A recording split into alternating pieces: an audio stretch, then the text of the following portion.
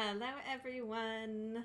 So recently, I think last week or the week before, there was a big update to ClassIn, and I usually like to make a video when there's a big update and a lot of changes, but this update was mainly related to Screenshare.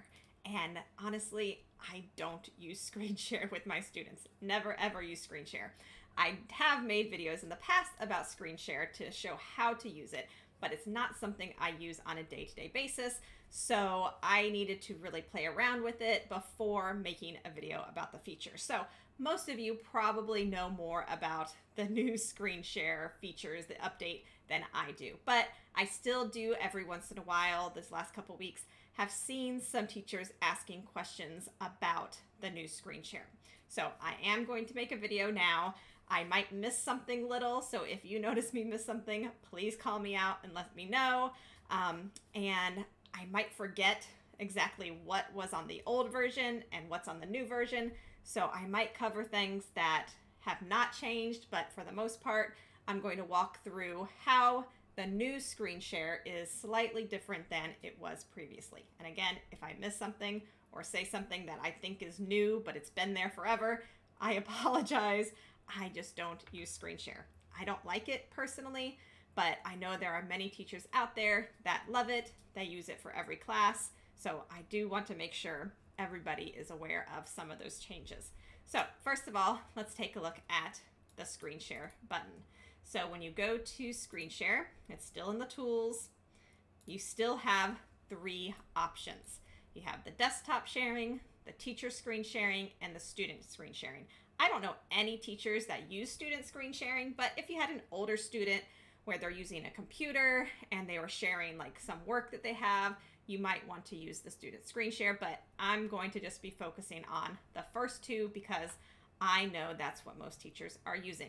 So the first thing that has not changed is the desktop sharing is still the only option for sharing audio.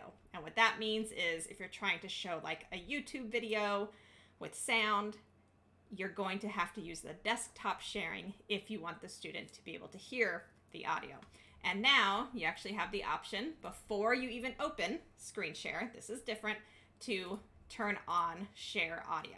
So if you have it off, you can still share your desktop, but they won't be able to hear anything from the desktop. So if you want to share the sound, make sure that is on. You can do that before you do it or while you have it open. Well, the teacher screen sharing says it supports brush, which is just the pen tools, instead of audio. I still hope one day they will combine the two and have a way for the pen and the audio to be used together, but right now they are still two separate options.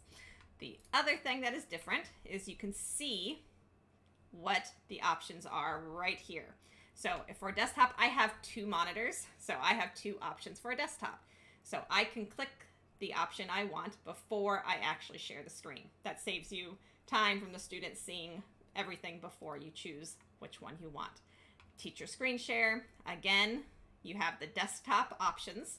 I can share my entire desktop, or I can share different tabs or different things that I have open. So like I have my Google Drive open, I have ManyCam open, I have OBS for recording open, and my pen tablet is just what I use for writing. So you can choose exactly what you want before you actually share it with the student. So let's go to desktop sharing first. And this is something that I'm not quite sure if it's different or not, but I will take a look here, share the screen. So this does look different, I know for sure. You have just your video boxes in one little section, and then you have all of your tools, and you can move this wherever you want. But keep in mind, you are sharing this screen. So that means the student can see this video box, and they can see wherever I move the video box, and they can see where I move this. I can't make this bigger, but if you want to see, so what they see, so here's the video box that I have on my screen that I'm screen sharing, and they can see the video boxes up at the top. So it's a little different the way it shares now. So now when they're sharing, It's actually, it keeps their classroom, so that top bar is still there. I'm pretty sure previously it completely went to like a big black bar at the top. So now they have the regular classroom bar at the top where they see our video boxes, but because I'm sharing my screen, my entire screen, they also see us again here. So they're seeing you double, and they're seeing themselves double. I'm pretty sure this is different from before. I don't remember that before, but I could be wrong. So keep that in mind, that they are seeing double of you and them. So you can change a few things up here. If I hit this, it makes us disappear. That's good for them because they're not seeing double anymore, but it's bad for you because now you can no longer see them. So I'm not sure if that's the best option, but now I can get us back. So the minus takes it away. The little 3 bars brings us back. This one here shows just me. And again, they see this too. So whatever you're doing anywhere on the screen, the student also sees. So goodbye, just me, both of us. So keep that in mind.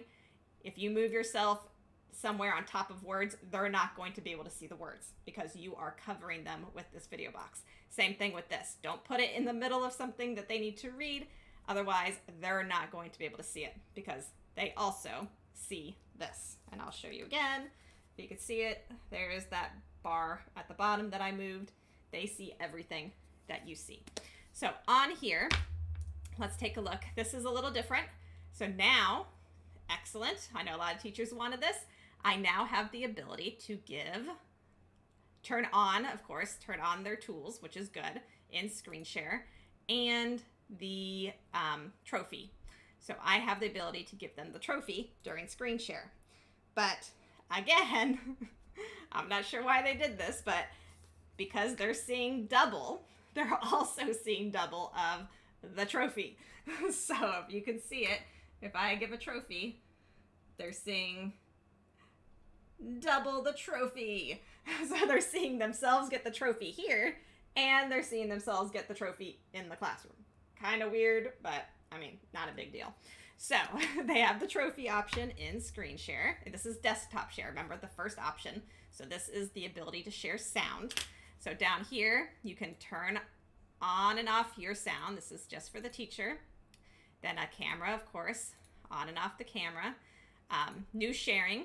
So this is where I can turn on and off the audio if I decide to change that. I can also change what I'm sharing, like I selected in the beginning. If I want to change to desktop 2, I can do that. Hands up, that's for the student.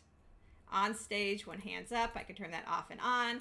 I have the chat box, just like in the classroom, I can use. And then more, I can record the lesson from here, and I can see my settings from here as well. This little bar just makes this get smaller, which is good for it getting out of the way. Like I said, the student can see that bar. So if you want it to be smaller, so the student doesn't get distracted. And this is good too. You can see your monitor your connection. So I can see what my ping is, my network. I could see my CPU. I can see my status is excellent. And of course that changes colors if it gets bad. Goes to yellow, orange, red, etc. You want it to be white. So that's always good to see as well while you're screen sharing. Okay, I think this is pretty much it for desktop sharing. Oh, I almost forgot. So the big green box. So where you see that green around the outside of my screen, that is what the student sees. I believe previously it used to be like a smaller box when you'd open screen share, and then you could expand it out. So now it automatically makes it full screen, your entire screen, but you can still make it smaller. So I'm gonna bring myself down here. You see that little circle in the corner? If you click on that, it will make it smaller. So now my student is only seeing what's in that green box. They're not seeing my entire desktop anymore. And then from this, you can adjust it. So I can use this little 4-way arrow to move it around if I want to like zoom in on just certain things for the student to see. And then I can move it out, move it down, wherever you want if you have a certain area and you don't want to share your entire desktop. The only negative is it starts out immediately your entire desktop. Then you have to make it smaller. And of course, again, this is for desktop share. Okay, so you have a lot more features now that were available in the regular classroom, and now they are available in the screen share option. Okay, now I'm going to end sharing, and I'm going to run out of time. Let's go to the teacher screen share. So again, this is the one that does not share sound, but they have the tools. So I'm going to just do my desktop again. And so now again, the green box is open, my entire desktop. I can change it just like before, and I can click that button again to make it go back to full, back and forth. So it looks the same. I have my picture box or my video box and the student, but some reason with teacher screen share, they do not see double. So even though it looks like I'm sharing my entire screen, the student only sees us at the top in their classroom. You're not sharing yourself, and you're not sharing this bar, which is excellent. I don't know why they have it that way with desktop share, but it does not do that with teacher screen share. So the big difference is the sound, of course. We still have the same features here with the boxes. You could still give trophy, and the nice part is, since they only see themselves once, they only see one trophy. It's not doubled. You still have this bar down here with the sound, the camera, new sharing if you want to change screens, and you can see there's a lot more lag. Desktop share is a lot faster, I've noticed. There's definitely a little more lag with the teacher screen share. Note, so this is where your tools are. And if you want to click through those, it's basically the same. Here's to clear the entire screen, text box, everything is there. You have the roster that you can open, you have the chat box, and then you have more. So this one's a little different. Here you have forbid student control. So when that is on, even if I have the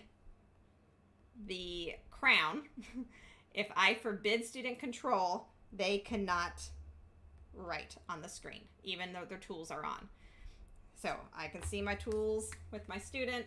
There's the tools, but I am not able to write on anything. So you would have to change, go to more, and authorize students to draw. Once you click that, now my student can draw on the screen. Okay. Then if I want to turn it off, I can of course do the crown. Crown will turn off their tools, or you can go to forbid student control. You will see authorize students to click. Keep in mind, just like before, this is not changed. That's always been there, but that only works if the student is on a computer. It does not work for students on an iPad. So you can click that button all you want, but my iPad, I cannot click on anything. I'm trying to click. Can't do it. Does not work with iPads, only if the student uses a computer. So keep that in mind. That's pretty much it. You can make it smaller again, open it up, and everything else is pretty much the same as desktop share, except for those few minor differences. So there you go. Hopefully I didn't miss anything. If you see that I did miss something, please let me know. Hopefully I got it all in there. My temporary class is about to end, so I hope this helps some people that were confused about how to make the size bigger and smaller. That was the biggest question I saw. How do I make my desktop share smaller? Hopefully that answered your question. Let me know if you have any other questions, and I'll be happy to help you. Bye, everyone.